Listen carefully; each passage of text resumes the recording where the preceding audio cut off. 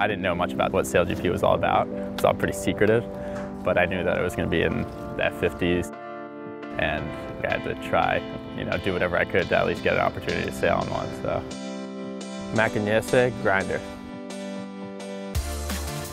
Ooh, too bad. 3, 2, 1, action. Game plan on the water, boys. Grind hard. Watch out, watch out. What just happened, huh? You seem to have stumbled. What are you guys teams? The Dolphins. Dolphins? The Heat. Oh, Florida guy. Oh, yuck. Interesting. Sailing in the U.S. has kind of taken a hit over the years with, the Olympic scene not going so well. We're out there to prove that the talent is still there and it still exists, and there's a lot of really good sailors in the U.S. and we can compete at a world-class level. We have a chip on our shoulder a little bit to prove that, but I think so far we've done well and we're just going to get better from here.